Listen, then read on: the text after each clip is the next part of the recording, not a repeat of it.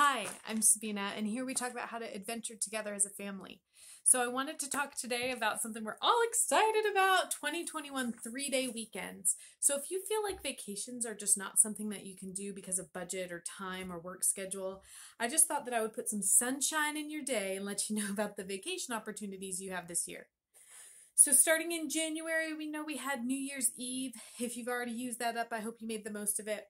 We also have January 18th, which is Martin Luther King Jr. Day. That falls on a Monday, so you may have a 3-day weekend there. That would be a great opportunity for a road trip to maybe a store or something that you've never been to before. Just make sure you mask up and be safe.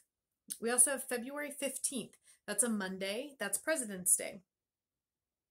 April 2nd is a Friday. That's Good Friday. May 31st is a Monday. That's Memorial Day. July 5th is a Monday. That's Independence Day. September 6th is a Monday. That's Labor Day. October 11th is Columbus Day. November, this is observed differently in different places, but around November 11th, 12th, 13th, you'll have Veterans Day. And around the 25th, we have Thanksgiving. And Christmas this year is on a Saturday. So December 25th is on a Saturday, and New Year's, the 31st, New Year's Eve is on a Friday. So I just wanted to talk for a minute about what you can do with these 3-day weekends. Now, if you're looking for more adventure as a family, I want you to really think about what that definition of adventure is. For us, I just want to see something new. It doesn't even need to be something new, but something in a new way.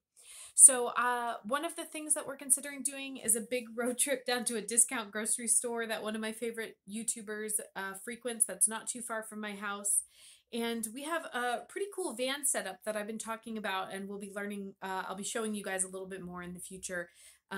We can stay very isolated from coming in contact with other people by just having what we need in the van.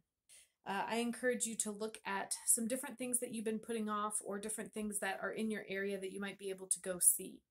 The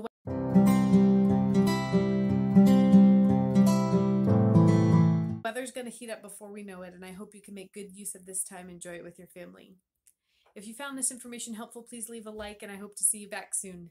Thanks. Bye.